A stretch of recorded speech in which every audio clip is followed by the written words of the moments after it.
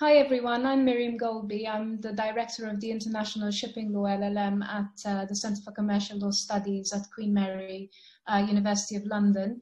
And joining me today is Dr. Antigoni Lykotrafiti, who is our expert on aviation law.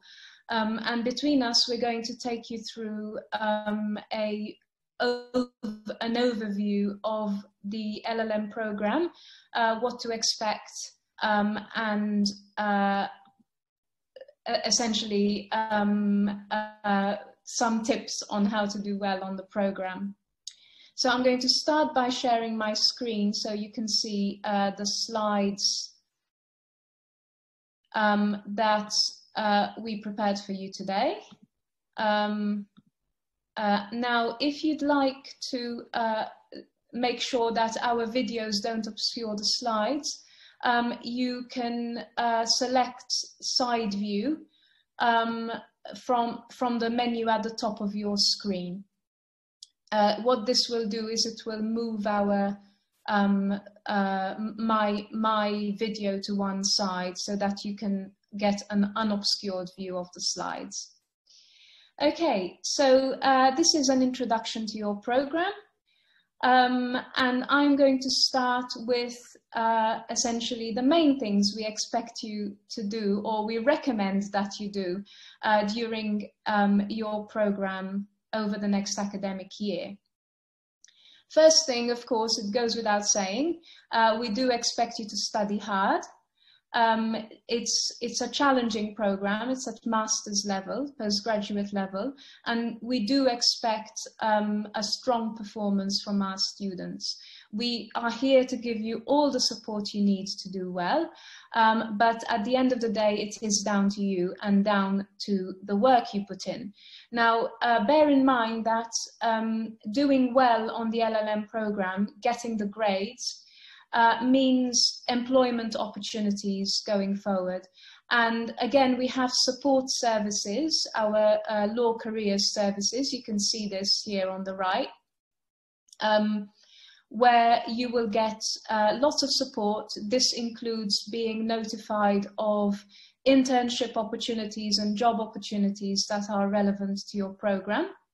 It also means being able to get someone to look at your CV, doing a practice interview, essentially making the most of our support network. A second thing we recommend that you do during your studies, during your year on the program, is to network. And the first people you should be networking with are your colleagues. Make sure you get to know your colleagues. Most of our students go on to get prestigious positions, very strong jobs, very good jobs across the world. And provided you get to know them and you stay in touch after the program, this will be the basis of a very good network for you going forward. We also have a LinkedIn shipping law and insurance law alumni group, and we invite all our graduates to join the alumni group so as to increase your network in this field. And then we also recommend that you attend as many events as possible, not just shipping and the aviation events, but events across the board in commercial and financial law. And I will talk a little bit more about that in a moment. We also, as I said earlier, we organize a number of internships for our students. That has been somewhat suspended this year because of the COVID-19 situation. But we do expect things to ease up eventually. And hopefully during your academic year. And in this case, our internships, our internship program hopefully will be reinstated. Finally, we also have a program that you can benefit from, whether or not restrictions and social distancing remain in place. This is our mentoring program, where students are invited to apply to join the program and are allocated a mentor who is usually a very experienced professional in the field that you are studying in. Now, this person will mentor you, give you insights into how to develop your career and provide a sounding board for your ideas and your ambitions. It's been a very successful program. It grows every year, and our students have benefited enormously from it. Now, I'll move on to the structure of your degree. Very simply, you will have to do 150 credits worth of taught modules and a 10,000 word dissertation that is worth 30 credits. Together, these total 180 credits, which is the number of credits you need to get a master's degree.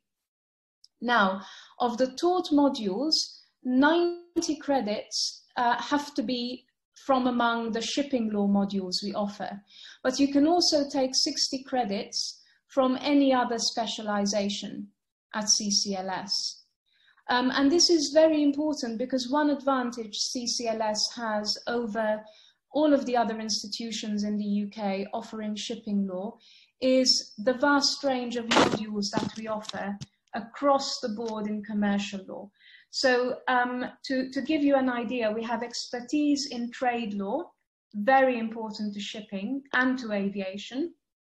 We have expertise in insurance law and financial law. Again, both of these financial sectors are extremely important to shipping, which relies on finance in order to be able to operate, and also relies on insurance, as we're going to see later on in this presentation. We have expertise in dispute resolution, in technology law, in intellectual property law. All of these areas are very, very important to shipping, as you will see, because it's an industry that is interconnected in many ways with a number of other areas of commerce. What about the dissertation? Well, this is a research project in an area of your choice within the shipping law specialization. The two main advantages of doing a dissertation in your master's degree are, first of all, developing research and writing skills. These are extremely important to any career in law. You need to be able to research things, research problems, research questions, research issues, and you need to be able to communicate what you've found. So it's a very important exercise from the skills perspective. The second reason why it's a very important exercise is that it will allow you to specialize in an area which you think will advance your career. And this is any area of your choice, provided it is related to shipping law.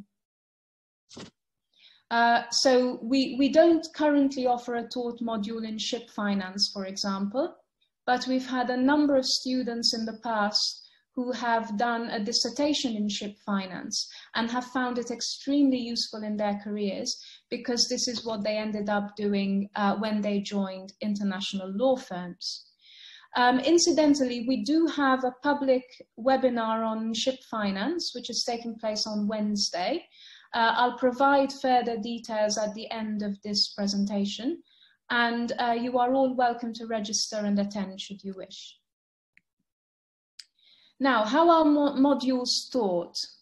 Well, essentially, the COVID-19 lockdown has basically encouraged us, urged us to become more flexible in the way we provide content. And you'll see that going forward, our content is going to be structured around taught sessions, so live teaching. This can either take place face-to-face or, if needed, online, as I am doing this presentation now, but it will be what we call synchronous. It will be live. So everything is structured around our interactive synchronous teaching. But there will be a number of activities you will do in your own time, either before or after the synchronous teaching, to help reinforce your understanding and make sure that you are learning in the best way possible. So these will include the following features. First of all, recorded or written introductions to different topics. These will be posted online in advance for pre-seminar preparation. So you will be invited to listen to a recording or to read a written introduction to the topic we're going to discuss in the synchronous taught session. You will also be given a list of essential and further reading, and we recommend that you do the essential reading prior to the synchronous session. Now, we've always done this. This has always been in place, the reading list, which is distributed prior to any taught session, with students being asked to read so that then they can participate interactively during the teaching. Quizzes to test your basic understanding. Again, this is something we used also before the lockdown, but this will become now more structured. So this you will undertake a quiz online. This will be self-assessed, but the instructor will have access to the results. So during the synchronous session, we can give you feedback and we can give you further explanations. Then you will have your seminar or your webinar. This is interactive synchronous teaching. And this is what you probably have been used to in your previous degrees. And then we do something which we've also always done, which is that we distribute a case study for you to prepare in advance. And then we discuss it in a synchronous teaching session, and you will be expected to participate in the discussion. Now, using these methods, we have found that students tend to develop very good analytical skills, and those who engage with these methods and who interact during class and participate in discussions tend to do very, very well in their assessment. Now, this brings us to assessment. How are modules assessed? So the most common mode of assessment is examination. You've all done examinations before. You probably have an idea of what they entail. But what we always do in this program is we have formative assessments. That is, this is an assessment, a test run. Sometimes it's called a mock exam, which does not count towards your final grade, but where you get individualized feedback. That is, you are given feedback on your own attempted answer, detailed feedback, and the idea of the feedback is to tell you how to improve, what you can do better. Now, some modules are assessed by essay. Again, the idea of assessing you by essay or coursework is to ensure that you develop the research and writing skills that you will be expected to have when you join the shipping law workforce. Again, now this brings us, research and writing skills brings us to the dissertation. Now, many students have lots of questions about the dissertation when they come to CCLS. They normally ask, what is it? How do I choose a topic? What supervision do I receive? And how do I approach research and writing? Now, essentially what the dissertation is, as I explained earlier, very simply, you choose a topic, you discuss it with a supervisor, and your supervisor will guide you towards writing the best thing you can on that topic. How do you choose a topic? Again, as I mentioned earlier, think about what might help you in your career or what you might be interested in doing going forward in your career. Now, the supervision consists of 3 meetings. You have a total of 3 meetings and your supervisor, each supervisor approaches these slightly differently, but essentially the idea is that you go to meetings prepared to discuss your work, and not just what you've done, but what you've had problems doing, because that's the supervisor's role. They're there as a guide to help you deal with research problems that every researcher faces. How do I approach research and writing? Essentially, you need to be organized in terms of how much time you allocate and what tasks you undertake. And you need to make sure that you don't treat your dissertation as an afterthought. Do give it the attention it deserves, because 30 credits is quite a lot.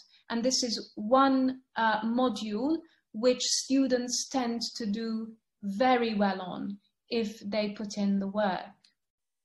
We will have special dissertations. Usually they take place around October, November time, in order to get you started and to make sure that you are on track to produce the best piece of writing you can by the submission date. Now, the next couple of slides are basically a summary of what I've already said. We are always available to discuss your ideas with you. A couple of questions that students also ask is, how do I write something original? I don't have that many words and I don't have that much time. And that is perfectly true. What is meant by originality is that this needs to be your own work. So you need to select a research question and respond to that research question. And your writing should not be a reproduction or a rehashing of something someone's already written before. So there must be an element of it which is your own idea. Overlap with modules, some overlap is permitted, but your writing, again, as I've just said, must not consist entirely of material covered in class. You need to go into more depth. So we might have, for example, discussed a case in class, which you think raises very interesting issues, and you'd like to delve into those issues in more detail. That is perfectly fine. It doesn't matter that we discussed the case in class, but you need to go beyond what was discussed in class in a significant way. Now, there are, depending on the topic you select for your dissertation, for shipping law students, there is the option of IMO internships. The program has been suspended for now until further notice. But we expect that by next summer, when you are doing the main chunk of work on your dissertation, this program will probably be in place again. Now, I have hyperlinked the website to the slide. I don't know if the organizer is going to distribute these slides after the presentation. But what I'll do is I'll share the link with anyone who is interested. Another very important external program that is relevant to your dissertations is a program organized by Maritime UK, which is a representative body of the entire UK shipping industry. Essentially, they have selected 10 UK universities to participate in a competition, nominating students to present their research to an industry audience. Now, we are the only law school that participates in this competition.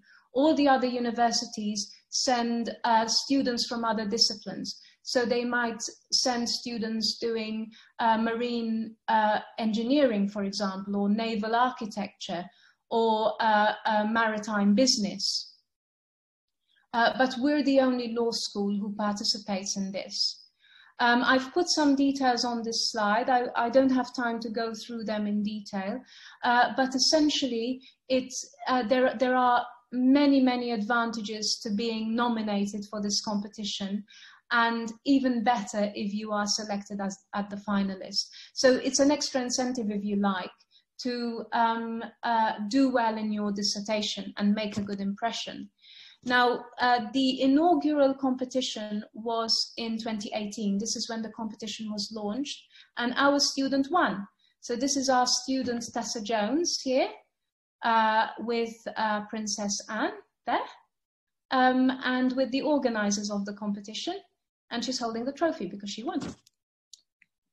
And this is essentially the timetable, which you can find online.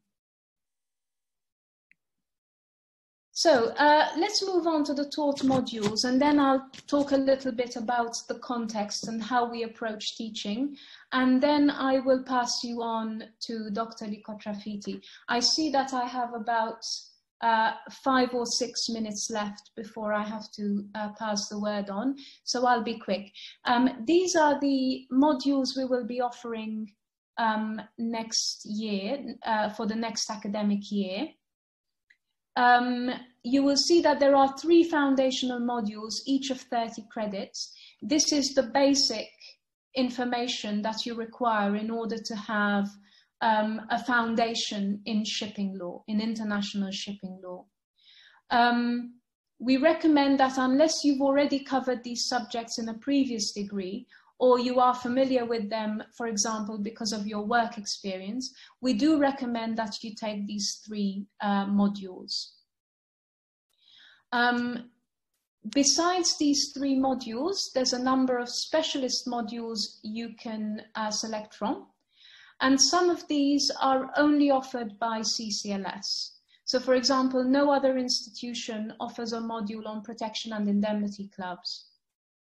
No other institution offers a module on maritime arbitration. And no other institution offers a module on international regulation of shipping. These are specialist modules. They are research-based. That is, they are developed on the basis of the research we do ourselves. They are not textbook based. So you will see that when you are doing your reading for these modules, you will be referred to publications that cover the field, but most of the readings you will be asked to do will consist of scholarly articles, academic writing. So there will be a large variety of materials that you will be referred to. And a lot of the writing is by your own lecturers. We also offer modules on aviation, which again, it's very rare to find this in other institutions. And I won't dwell on those because Dr. Lykotrafiti is going to talk to you about them in more detail later on. So these will be your teachers for next academic year. There will be myself, and I teach on all of those modules listed there. So you might get a bit tired of me by the end of the year. There's Dr. Lykotrafiti, whom you're going to meet later. There's Professor Hilton Staniland, Professor Sir Bernard Ricks, who was formerly Lord Justice of Appeal, and Dr. David Testa, who is our newest recruit. Now, you can find information about all of us in our profile pages on the CCLS website, except for Dr. Testa, who has joined very, very recently, so he doesn't yet have a profile page. But I have put some information about him on this slide. You will see that he does not just have lecturing experience, but he's also worked for a number of years within Europe's largest ship registry as a regulator. And he will be leading the module on international regulation of shipping, which, as I indicated, is unique to us. Finally, a quick note, we have a number of practitioners who participate in our sessions and give guest classes. This is to give you practitioner insight. Some of them, so for example, Mr. Jonathan Moss is a CCLS alumnus. So is, her name isn't there, but so is Renata Benning. She's also our alumna. She now works for the world's largest P&I club, and she comes and gives a guest lecture to our students.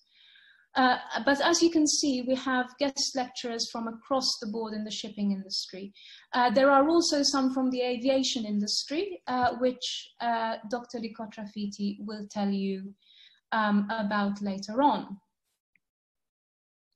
Now, I'm going to give you a quick bit of contextual information about shipping, about the shipping industry, and why it is so important as an industry and as a contributor to the global economy. So I've put some statistics there. It is essential to our life to have shipping as a method of transportation of goods. Probably everything surrounding you, or most of the things that surround you, where you're sitting right now, were brought from elsewhere. And chances are, well, 90% of them at least, were transported using ships. So essentially, modern life would be impossible without shipping. The ships themselves, they are very expensive assets. They are highly technically sophisticated. The shipbuilding industry is an extremely important industry. Ship finance, again, very important. And ensuring, because the shipping business is such a high-risk business, ensuring all of this is, again, crucial. So you will come face to face with transport and the importance of transport wherever you decide to work in the commercial law field. We will be discussing a number of things, a number of perspectives when we do our lectures. The way we approach the teaching of this topic is to give you multiple perspectives about how it works. So we will look at international law. After all, the program is called International Shipping Law. This consists of international conventions and standard contract terms. So privately made law. There are a number of associations, including, for example, UNCITRAL, including the CMI, including BIMCO, that make rules for shipping. And some of this is privately made law, but it is so widely adopted and implemented that it is essentially law. We will be looking very closely at the commercial context, so we won't be looking at the law in a vacuum. We think it's extremely important that our students acquire an understanding of the industry to which the law applies, because otherwise the law does not make sense. We will be focusing on contractual breaches and their resolution. So as I mentioned earlier, we do have modules on dispute resolution, which are not offered elsewhere.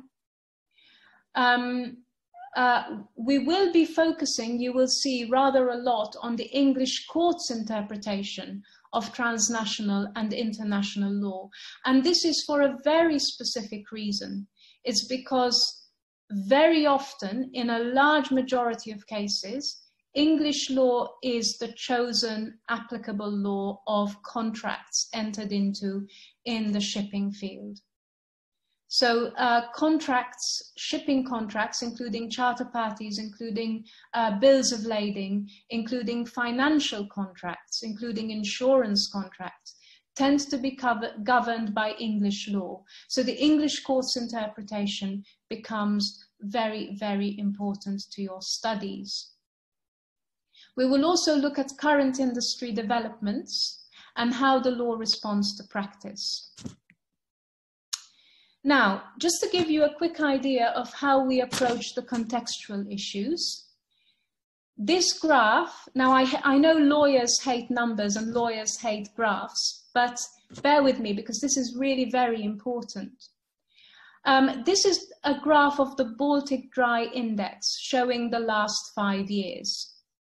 And even if you know nothing about economics and markets, you will see that it goes up and down a lot.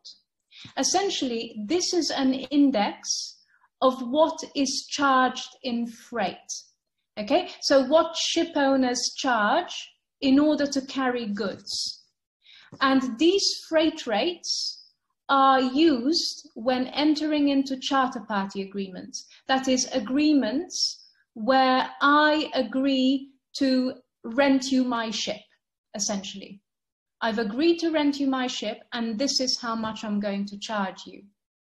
Now, you will see that since the end of last year, between the last few months, the last couple of months of last year, and I'm going to point to it with my cursor here, hopefully you can see that. Okay, between there, which is the last few months, couple of months of 2019, and the first few months of 2020, there was a massive drop. Okay, so if I entered into a contract there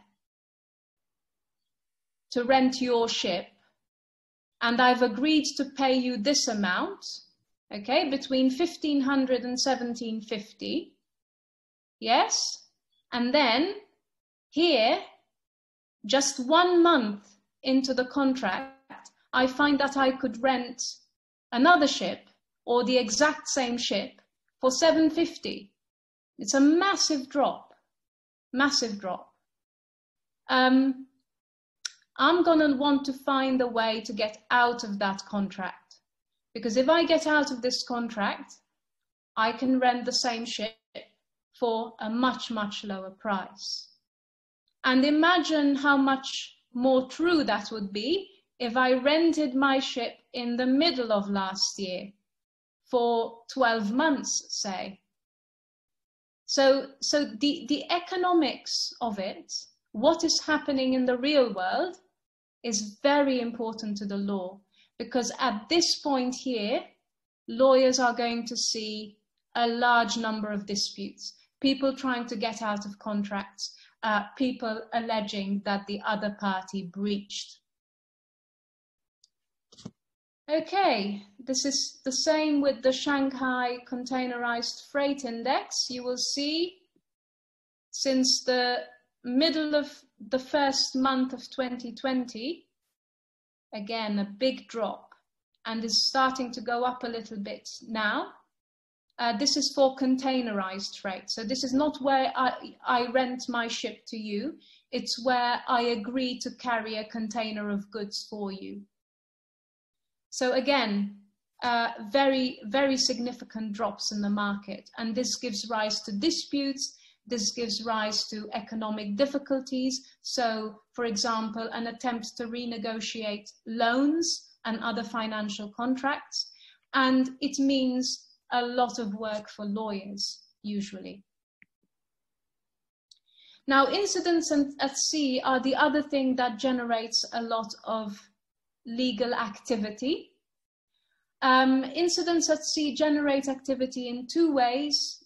Well, more than two ways, but two main ways. First of all, coastal states have an incentive to regulate, because incidents at sea tend to cause harm to the environment, they tend to cause harm to persons, and very often they involve criminal acts. So incidents at sea are of relevance to regulation. Second, incidents at sea cause contracts to come into operation, namely insurance contracts. There are three types of insurance contracts: hull and machinery, so the ship itself, damage to the ship; cargo, so damage to or loss of cargo; and protection and indemnity, which essentially, as you will see if you take this module, is everything else. So all kinds of liability that the ship owner becomes subject to as a result of the incident. So liability, for example, to the other vessel if the incident involved a collision, or liability to coastal states if the incident involved marine pollution, liability to crews and passengers if people were injured. So all of this is really important. Incidents at sea generate a huge amount of legal activity. Now, one other contract that is very relevant here is salvage contracts. So entering into a contract with a salvage company to go and save your ship, essentially. And this is something you would be covering in wet shipping law. Now, I won't dwell on the rest of the slides, but essentially I gave you some more contextual information. Ships are registered. As I mentioned earlier, our newest recruit, Dr. Testa, he has worked for a number of years for the Maltese Ship Registry, which is the largest in Europe. You'll see here that the major flags of registration are different from the major countries of ownership, where the owners are domiciled, which are listed here. And this is significant because the question arises, and this is something you would deal with in your module, is how do you regulate? Who regulates? Because as you will know, states have sovereignty and states have the right to regulate. They have a jurisdiction within which they are able to regulate. So the question arises, who regulates? Is it the country where the owner is domiciled? Does that country have the duty to do anything? Is it the country where the ship is registered, which could be different? As you can see, the countries listed here, apart from China, are different from the countries listed here. Now, these are some pictures of incidents. I like showing them to students because you need to wonder, I mean, how does this happen? How does a ship not see another massive vessel that's right in front of it? Well, the answer usually is it takes a ship a very long time to turn and get out of the way.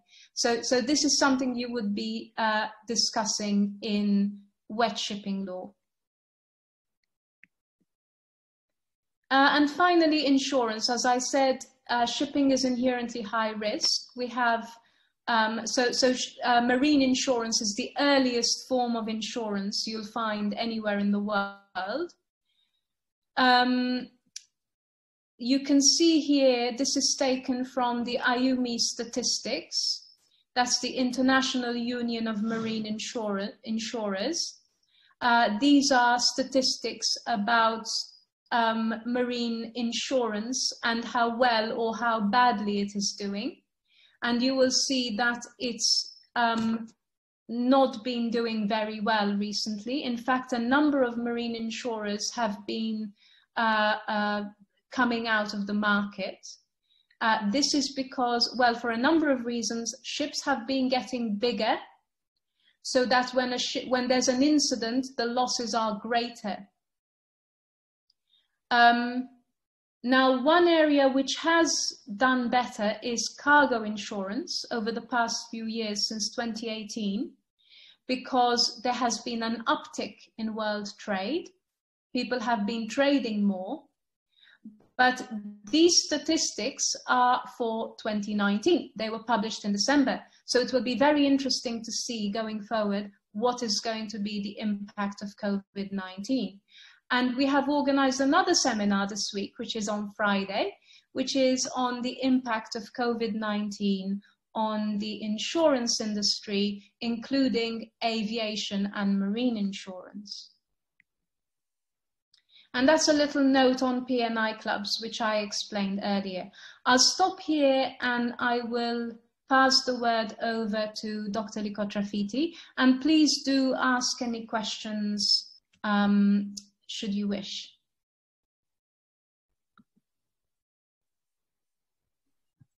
Thank you, Miriam. Thank you very much for the fascinating presentation. I would also like to welcome our students to Queen Mary, to the Center for Commercial Law Studies. Welcome on our program.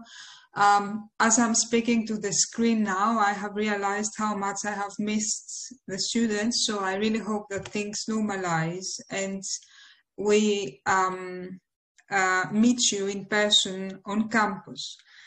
I will present, I'm not going to present the individual modules on aviation, on air transport law that we offer, but I will draw your attention to air transport law. So Miriam, if you can show the next slide. I don't know if can I do it myself? Let's see. Miriam, could you display? Yes. Okay, so Miriam already mentioned that we are unique at CCLS since we offer 2 modules on air transport law. Why should we focus on this field of law? Why is aviation important? Unlike shipping, which is cargo-centric, aviation is passenger-centric. So it focuses very much on passengers. It's about transportation of passengers. Connectivity matters a lot, and we realize that now because of COVID-19, aircraft are grounded, and a lot of communities, remote communities, suffer from lack of connectivity to the mainland. Imagine islands, isolated islands, for example. However, cargo is also transported by air. And if you look at the figures, it's just 1% in terms of volume, but this 1% represents 33% of the value. So the cargo which is carried by air is valuable. So basically diamonds are carried by air, and gadgets, electronic devices. If you buy a laptop today, it costs £1,000. If you buy it 2 months down the road, it costs £900. So it is very important that such kind of goods are transported by air. Miriam, if we can go back to the previous slide, please. Yes, that's right. Nowadays, when you catch your plane, in the belly of the aircraft, together with your suitcases, there is also cargo. And you have perishable goods, so flowers from Holland, and you can have luxury cars, and these types of cargo are transported by air. So aviation is a very important industry for the economy, and you see another figure that it accounts for 3.6% of the world's GDP. Now, even though aviation is so important for the global economy, unfortunately and unluckily, little attention has been paid to air transport law. A lot of attention has been paid to aviation in other disciplines, or by other disciplines like engineering, economics, management, but in law, I'm afraid we have neglected aviation. This is something that the Center for Commercial Law Studies has identified and has addressed by offering modules on aviation. So Miriam, if we can go to the next slide, please. Thank you. And the fact that lawyers have under-researched this area is something that ICAO, the International Civil Aviation Organization, has also highlighted. Now, ICAO, I don't know if you are familiar with it. It is an international organization. It is a United Nations body. It is based in Montreal in Canada. ICAO was established in 1944 during the Second World War. At that time, the countries, several countries gathered in Chicago, and regulated international civil aviation. They signed the Chicago Convention, which is not one of the most important, most successful. It is the most successful international convention that we have.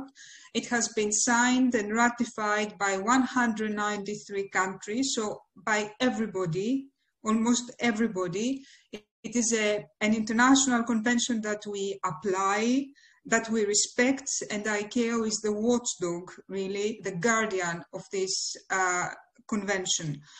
So ICAO, this body, it has invited the Council, one of its bodies, to take all possible action to promote the teaching of air law. And it has also urged the states, these 193 states, to do the same. This is what we do at the Center for Commercial Law Studies. And now if we go to the next slide, please. On employability. Thank you, Miriam. I know that you all worry about your employability after graduating. The times are difficult. COVID-19 is a challenging time. And I know that you are wondering, where can I work when I will graduate if I focus on aviation? Every year, I offer a seminar on employability to my shipping and aviation law students, where I provide advice on how to search for jobs. I provide websites, tips, etc., etc. We will do the same this year. Very briefly, if you're interested in a career in an international organization like ICAO or the International Air Transport Association, which is the Airlines Association, it is also based in Montreal. Or if you want to work for the Organization for Economic Cooperation and Development in Paris, it has also regional offices elsewhere. The OECD has a division that focuses on transport. I was working there before joining Queen Mary. You can work for the United Nations. In this case, you are a functionary, you work for an international organization. These are high-profile jobs, very well paid, tax-free salaries you get if you work there. You can work for the public sector, become a civil servant. You may want to work for a civil aviation authority, for a Ministry of Transportation. Miriam, before, she mentioned all the stakeholders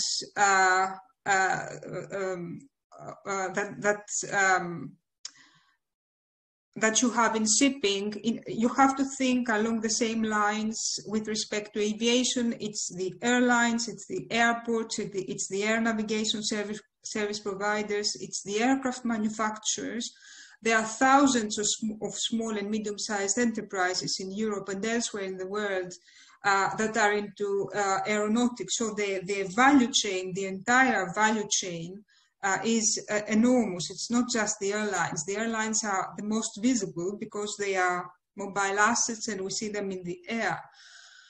You may want to work as an in-house lawyer for an airline, an airport, etc., or as an aviation consultant for a law firm that specializes in aviation. And again, when we will do the employability seminar, I will point you to the relevant law firms. And the last word I would like to say about these modules, we have been offering them now since, I believe, 2017-18. Every year, the feedback we get from students is terrific. So in terms of student satisfaction, these modules receive the highest of score. It's virtually 5 out of 5. So I can guarantee you that you will enjoy these modules. They are research-led, teaching is research-led, and they open a window to areas that you haven't thought of, which, however, are very important from a legal point of view.